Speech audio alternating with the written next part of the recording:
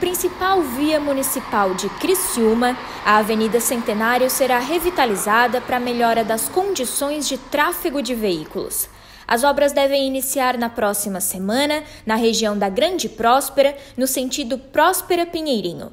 Na verdade, estavam marcadas para esta semana, mas não foram iniciadas por conta do mau tempo, que deve persistir até pelo menos sexta-feira, dia 8.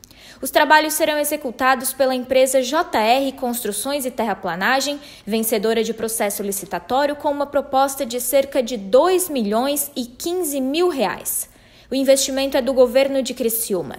Ainda nesta quarta-feira, dia 6, representantes da Prefeitura e da empresa vão realizar uma vistoria técnica em alguns trechos da Centenário.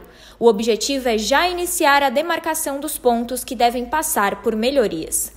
De acordo com a secretária municipal de Infraestrutura, Planejamento e Mobilidade Urbana, Kátia Smielewski, os serviços de revitalização da estrutura do pavimento e da capa asfáltica da Avenida Centenário devem ser concluídos em 6 meses.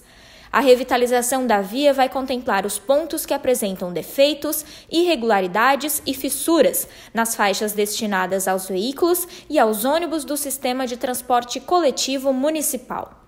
Além de revitalizar a Avenida Centenário, a Prefeitura de Criciúma também vai construir rampas de acessibilidade no canteiro central da via.